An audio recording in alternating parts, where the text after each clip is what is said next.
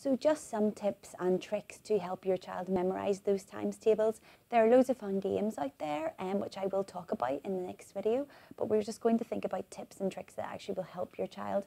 So things like the 5 times tables, the multiple or the answer will always end in 5 or 0. And this is a really nice way to start some discussion with your child by asking them questions like, is 64 in the 5 times tables? Well, they immediately know that it's not. It's just a really good way of double checking, especially when they come into that idea of written multiplication. 2 times tables, the answer is always even. So again, if they come up with an answer that's odd, they know that it cannot be in the 2 times tables, or that they have made some sort of error in their calculation.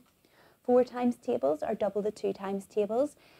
Children normally will learn the 2 times tables quite quickly because they learn to count in steps of 2, and it's just a matter of doubling that to double check, which is great. And of course the 10 times tables always end in a 0, and also of course that 10's number is always a multiple of what you're multiplying. So if it's 8 times 10, it's going to be an 8 at the beginning with your 0 at the end. And the times tables really give you a really good opportunity to talk about patterns and number sequences with your child as well, especially when you reach the 11 times tables.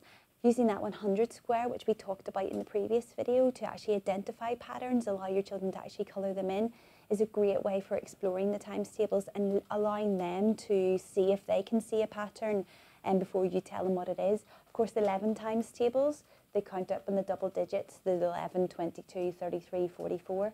And then, of course, the 9 times tables, the answer will always add up to 9. So 18, 2 times 9, 18. 8 plus 1 is 9.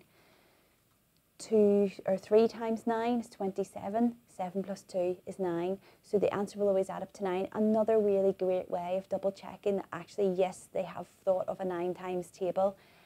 It's a great way just to chat to your child about these patterns and just explore them with them, and to help them understand the importance of double checking as well.